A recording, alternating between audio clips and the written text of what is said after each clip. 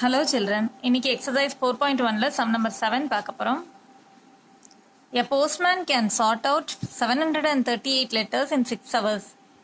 Sort outனா இப்போ letters மொத்தமா வந்து இருக்கும். அது வந்து எந்தெந்த ஏரியாக்கு போகணும் அப்படிங்கறத பிரிக்கிறாங்க இல்லையா அந்த மாதிரி.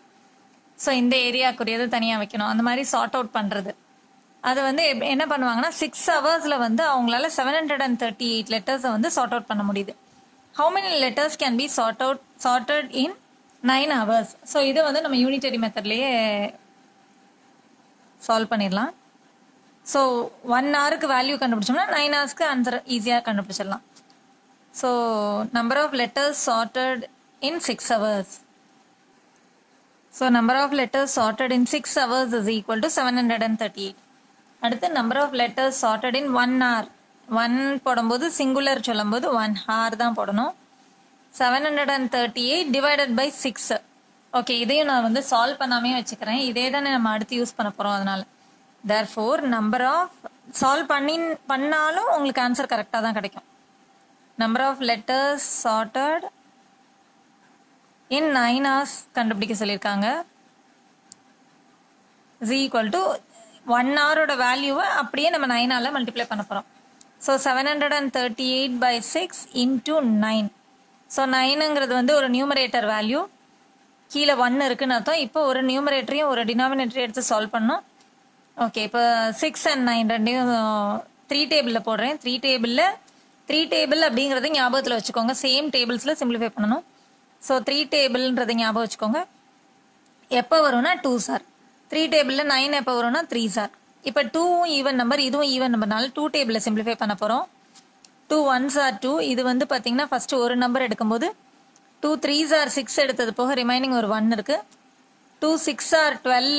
ஸோ 2 6 are 6 எழுதிக்கோங்க. 2 டேபிளுங்கிறத ஞாபகத்தில் வச்சுக்கோங்க. 6 are 12 எடுத்தது போக ரிமைனிங் ஒரு 1 இருக்கு 13ல. ஸோ இப்போ 9s are. கீழே டினாமினேட்டர்ல 1 வந்துச்சுன்னா நம்ம சிம்பிளிஃபை பண்ணி முடிச்சாச்சுன்னு அர்த்தம். இப்போ நியூமரேட்டர்ல இருக்கிற வேல்யூஸ் ரெண்டையும் மல்டிப்ளை பண்ணி ஆன்சர் எழுதணும். So this is equal to 369 into 3. 3 9s are 27. 2 carry over கொடுத்தோம்னா 3 6 are 18. 19 20. ஸோ 0 கூட இங்கே 2 கேரி ஓவர் கொடுத்தாச்சு. 3 3s are 9 10 11. நீங்க வந்து தனியா எழுதி மல்டிப்ளை பண்ணாலும் உங்களுக்கு ஆன்சர் வந்து கரெக்டாக கிடைக்கணும், அவ்வளோதான். So 1107 letters can be sorted in 9 hours. Okay, இப்போ அடுத்த சம் பாருங்க. If half a meter of cloth cost ₹15, find the cost of 8 1/3 meters of the same cloth. So இது ஃப்ராக்ஷன்ல கொடுத்துருக்காங்க. நம்ம ஃபார்முலா மெத்தடே யூஸ் பண்ணிடலாம். ஓகே, எப்படி என்ன ஹெட்டிங்ஸ் போடலாம் அப்படின்னு பார்த்தீங்கன்னா length of the cloth, cost of the cloth. So first வந்து ஹாஃப் அ மீட்டர் கிளாத்துக்கு 15 rupees.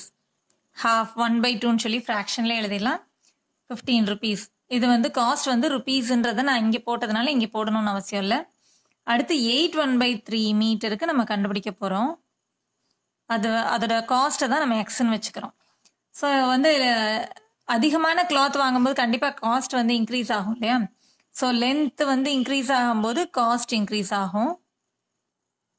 இப்போ பார்த்தீங்கன்னா when the length of the cloth increases அப்படின்னு சொல்லி ஒரு ஆரோ மார்க் போட்டுக்கோங்க. அப்போதான் உங்களுக்கு வந்து கொஞ்சம் கிளியாரிட்டி கிடைக்கும். Cost of the cloth also will increase. So length அதிகமான லென்த் வாங்கும்போது கண்டிப்பாக காஸ்ட் வந்து அதிகமாகும் இல்லையா? ஸோ ரெண்டுமே வந்து இன்க்ரீஸ் ஆயிருக்கு. So it is direct proportion. So direct ப்ரப்போர்ஷனோட formula வந்து x1 by y1 is equal to x2 by y2. இதில் பார்க்கும்போது இது x1, இது x2, இது y1, இது y2. ஓகே, இப்போ x1 by y1 is equal to x2 by y2. இப்போ பாருங்க, x1ஓட வேல்யூ வந்து 1/2 by 15 is equal to 8 1/3 by x.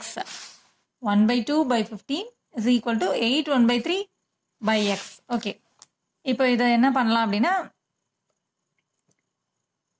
இந்த எக்ஸ் இந்த பக்கம் கிராஸ் மல்டிப்ளை பண்ணிடலாம். இந்த எக்ஸ் வந்து இந்த பக்கம் போகும்போது மல்டிப்ளிகேஷனாக மாறும்.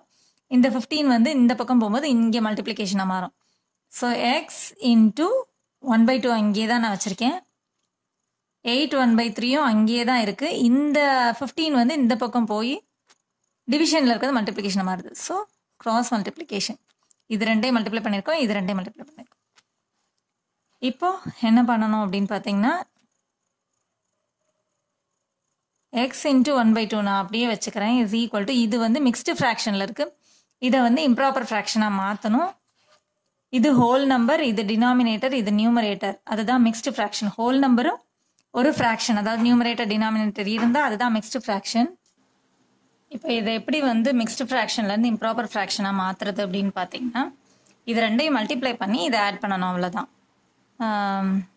இது ஹோல் நம்பர், இது டினாமினேட்டர், இது numerator. Whole number into denominator plus numerator, இதை வந்து நம்ம நியூமரேட்டரில் எழுதணும். இந்த டினாமினேட்டரை அப்படியே நம்ம கீழே எழுத போகிறோம். 8 3s are 24, 24 + 1 is 25/3 அப்படி எழுதிக்கோங்க. இன்ட்டு 15 அங்கேயே எழுதிக்கோங்க. இப்போ பார்த்தீங்கன்னா so X is equal to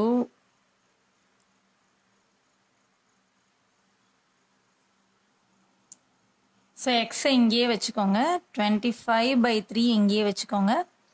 இது வந்து 15/1 ஆயிருக்கும், ஏன்னா 15 வந்து நியூமரேட்டரில் இருக்குது. ஹோல் நம்பர் இருந்ததுன்னா /1 இருக்குன்னு அர்த்தம், நம்ம அப்படி போட்டுக்கலாம்.